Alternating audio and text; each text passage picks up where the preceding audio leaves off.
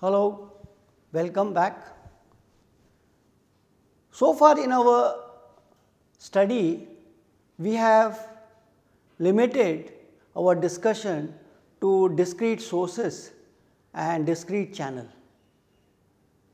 Now, we will address the issue of defining information measure for sources which generates continuous data or analog data. The motivation for this is basically to arrive at the Shannon's important theorem, which relates the channel capacity to the engineering parameters like bandwidth and signal to noise ratio. So, let us look at a source which generates continuous data, and we will model it as follows.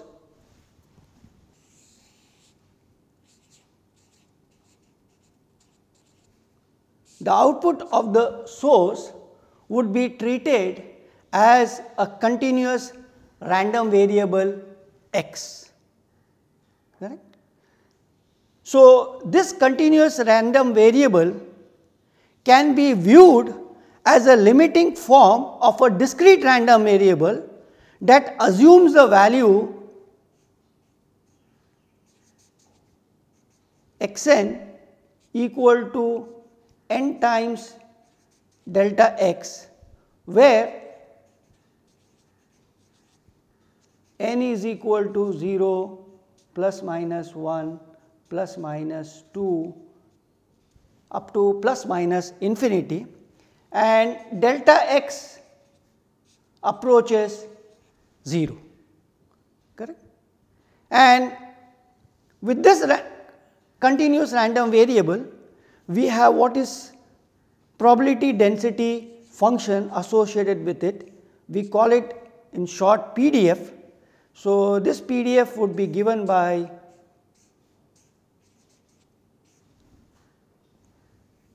this function shown here. For sake of simplicity, many a times we will write this as just fx. We will strip it off the random variable x from here, okay, just to make the writing the expressions little easier. Now, without loss of generality, let us assume that this random variable domain is from minus infinity to plus infinity, and since we are considering it as a limiting form of a discrete random variable, what it means basically it is divided into small intervals of size delta x. Okay. So, if you take any particular interval out here, this is n delta x, and let me call this is n plus 1 delta x. Correct? Now, by definition, the random variable x assumes a value in this interval which is your xn plus delta x. So, the probability of random variable x lying in this interval would be given by f times n delta x multiplied by delta x approximately. As delta x tends to 0, this approximation becomes better. Okay. So, now let us try to extend the definition of entropy for discrete messages or discrete random variable to this continuous random variable, but we will again view it as a limiting form of a discrete random variable. In that case, I will be able to write my entropy as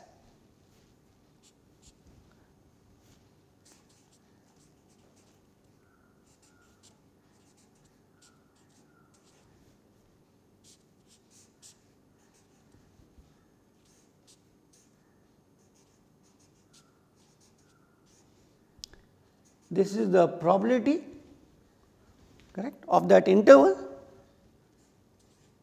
and then log to the base 2 of 1 by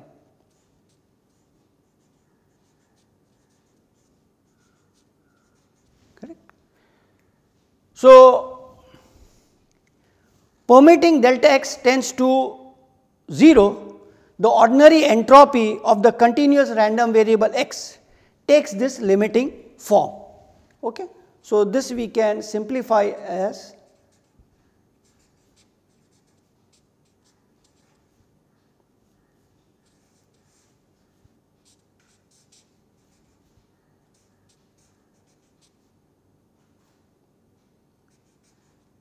n times, this is n times delta x log to the base 2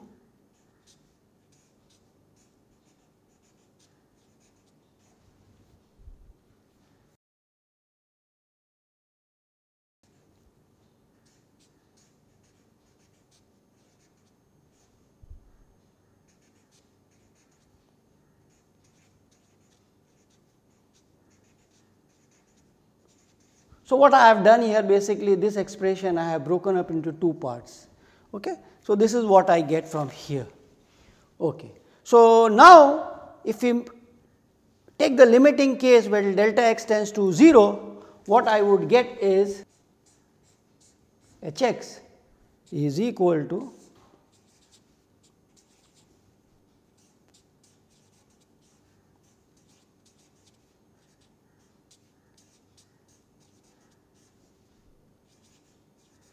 so, this comes from the first term here, okay. This is basically from the first term, and the second term is rewritten as follows.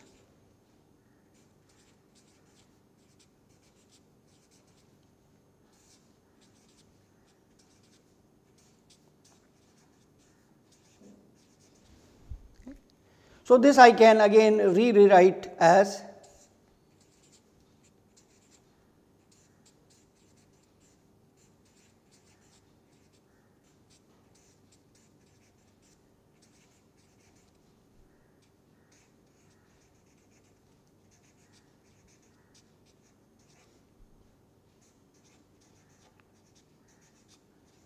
because fx is a PDF, so the integral here is equal to 1.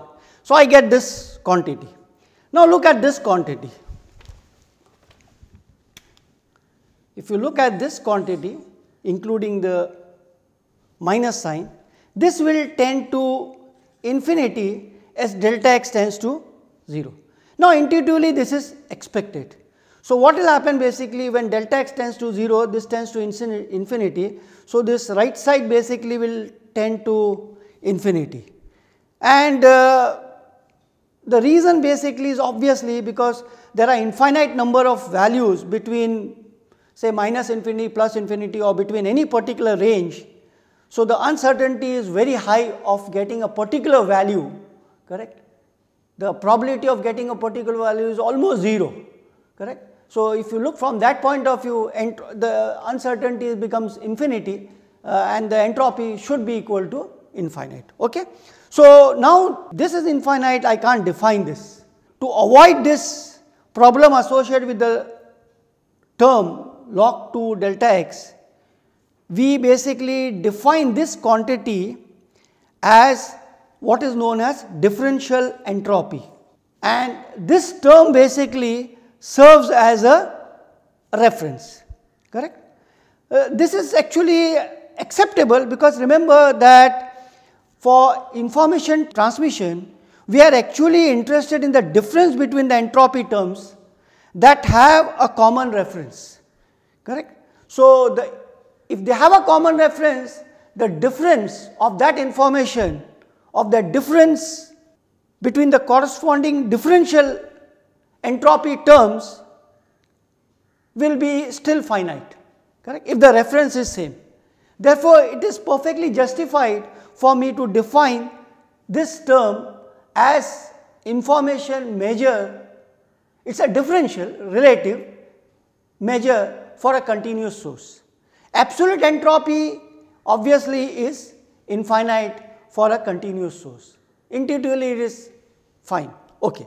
So, let me take one example to help you appreciate this. So, let us assume that we have a random variable x which is uniformly distributed between the range -1 to say +1, correct. And this signal is passed through an amplifier of gain say 4.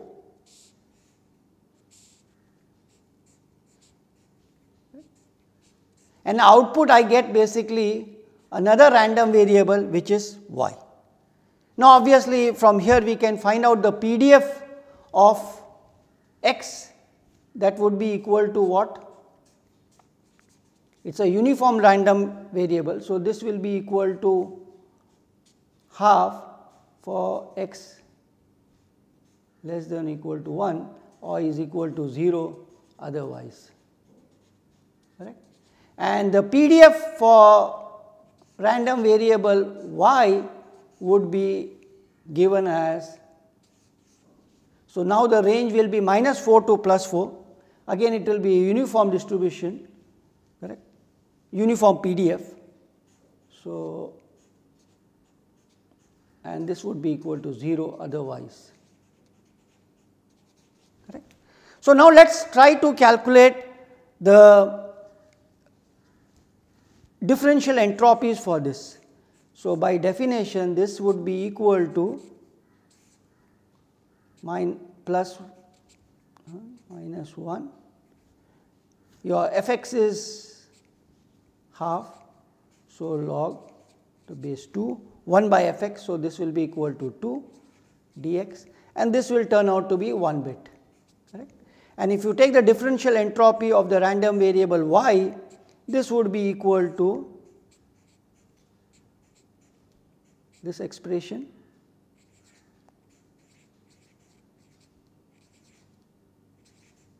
right, and this would be equal to 3 bits, correct. So you get a difference of 2 bits, correct. But it is important to realize that in this case, what is the reference for random variable x? For random variable x, the reference is minus log to the base 2 delta x, correct.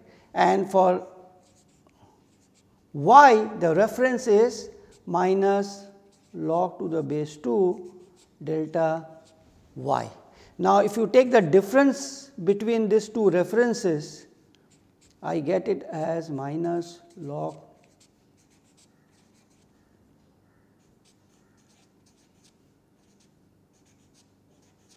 And if you take this in the limiting case where both delta x tends to 0 and delta y tends to 0, what I will get it is equal to dy by dx, correct. So log of this, correct. So this basically it's, so limiting case of this would be equal to this. So actually this is limiting case, I should have written this delta y delta x, this is equal to log to the base 2 of dy by dx, correct. And this is equal to log 2, this is 4 times, so this 4, so this is equal to 2. So what I get basically that this x and y have, obviously because there is no gain in the information, it is just amplified, the signal is amplified. So I do not gain any information as such. So from the absolute entropies for both x and y should be the same, correct. And therefore, you see that there is a difference between the differential relative entropies because of the difference in the references. Okay. But if the references are same, then when you take the difference, it will be nullified. Okay. Fine.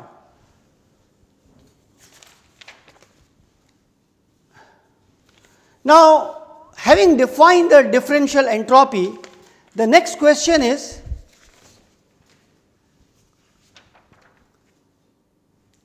that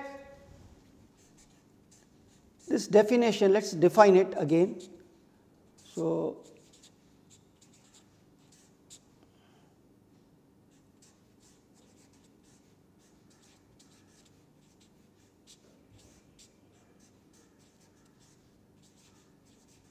okay. So, taking this as your definition for differential entropy, now we have seen for our discrete sources that the maximum entropy turns out to be when your probability distribution function for the output is uniform, correct.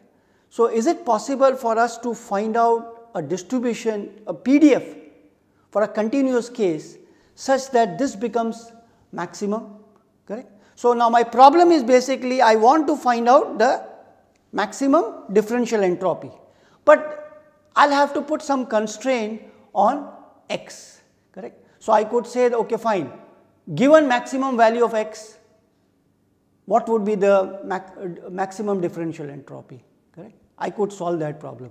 But for this class, what we will consider is basically what is of interest to me is basically if I give you the variance of this random variable to be a constant and take that as a constraint, then for that constraint can you find out the PDF which will maximize this Hx, okay. So, my problem is as follows.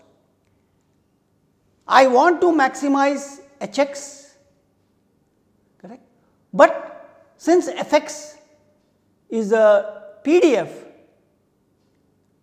there will be some constraint on that, and I also specify the constraint that the variance of my input signal is fixed, okay. So, this is a constraint optimization problem. My problem is to determine PDF of a random variable x such that differential entropy is maximized for some prescribed variance. So, I specify this variance, okay. So, let us try to solve this. So, this is my problem and the constraints are given like this. The first constraint is on the PDF property, it should be 1, and this constraint has been specified by me that the variance, so this should be the variance of my PDF is a constant, mu is the mean value of the random variable x, right? And for convenience basically we will try to represent this fxx by just fx, okay. Okay. So, the solution to this basically is provided from the calculus of variation. And what does the theorem from the calculus of variation say is this: given this integral I of this form, this is a function of some variable x and it is also function of another function f which could be function of x, correct. I want to maximize this subject to the following constraints. So, there are different functions have been given up to phi 1, phi 2, phi k, and all those functions basically satisfy this constraint where your lambdas are basically constant, correct. Now, without going into the proof for this, the solution to this problem, optimization problem with the constraint is provided here. So, the form of fx that maximizes this I is found from the solution of this equation, correct. So, you take the partial derivative of capital F with respect to small f, and then phi's, these are phi 1, phi 2 up to phi k, and your alpha i's are constant for I equal to 1 to k. Okay? So, in our case we want to optimize the differential entropy. So, our function capital F, f x, this is equal to f x log to the base 2 1 by f x, and your phi 1 x f is equal to f x, and your phi 2 s x is equal to x minus mu squared f x. Okay? Fine. So, we have mapped our given function to this capital F, right? And then we will use the procedure specified here to find the solution for this. Okay? So, let us do it quickly. So, first thing is to take the derivative of this.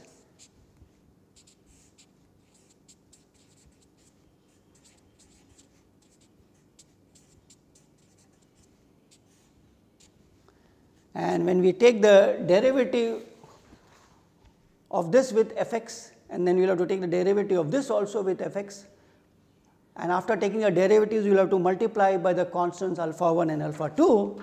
So, it is simple to see that if I do this, basically what I am going to get here is alpha 1 plus alpha 2 x minus mu squared x minus mu bracket squared, sorry. Okay. This is equal to 0. Okay. So, now this will imply as derivative of, we will just change this to the log form, natural log.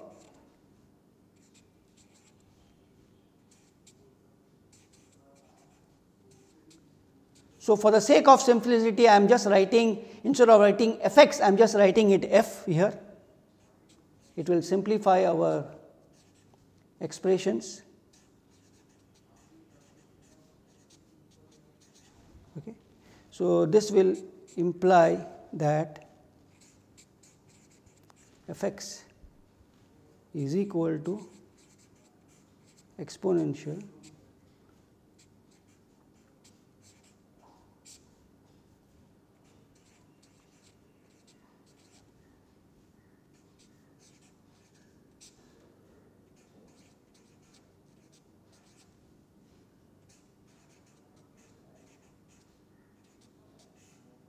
simple. You take the derivative, you will get this expression. Okay.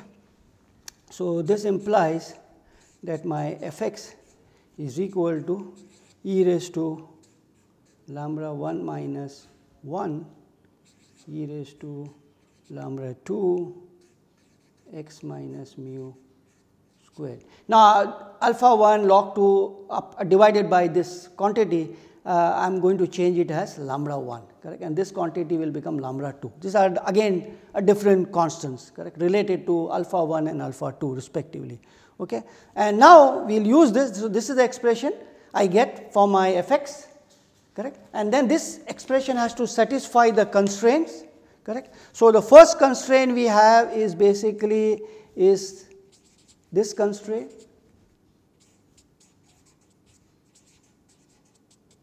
correct. So, if you plug in that f x here, this will imply that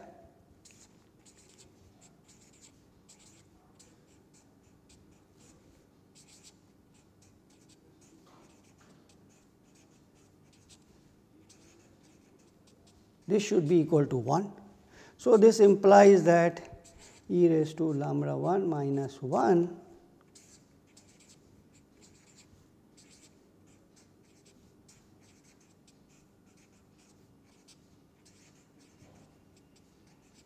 is equal to 1. Okay. Now, this is equal implies that e raised to lambda 1 minus 1, this integral is standard and you will get it equal to pi by minus lambda 2, this is equal to 1 for lambda 2 less than 0, correct. This has to be satisfied. Okay. So, straightforward basically, and from here I say that this implies that e raised to lambda 1 minus 1 is equal to minus lambda 2 by pi. Okay. And now let us use the constraint, second constraint, which says that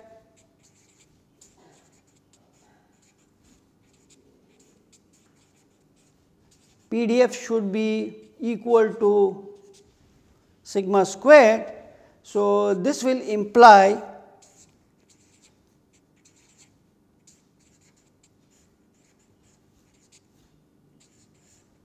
substitute the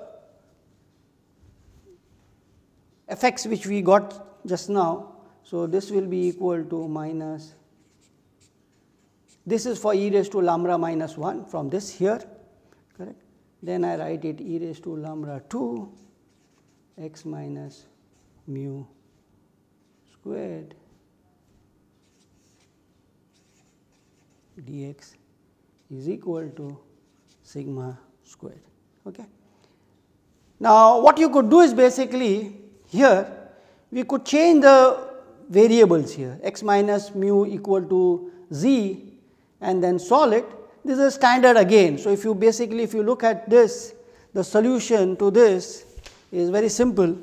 So, this implies this, you can even, this basically corresponds to something like a normal distribution where you have a mean equal to mu, and if you choose lambda 2 which satisfies this, then that the above equation will be also true. So, it is very simple to see that this should be satisfied from here, correct. This condition should be satisfied. So, this implies that lambda 2 is equal to 1 is equal to minus 1 by 2 sigma squared, correct. So, from this we get therefore e raised to lambda 1 minus 1 is equal to square root of 1 by 2 pi sigma squared. So, what I get is my fx is equal to 1 by root 2 pi sigma squared e raised to minus x minus mu squared upon 2 sigma squared. So, this is the final relationship which I get, and this is not difficult for you to identify as a normal or Gaussian PDF.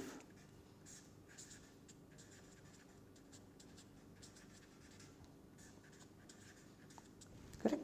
So, this PDF will maximize my differential entropy Hx given that the variance of my random variable is fixed to sigma squared. Okay. So, we will continue this discussion in the next class. We will try to find out what is the differential entropy for this normal or Gaussian PDF. Thank you.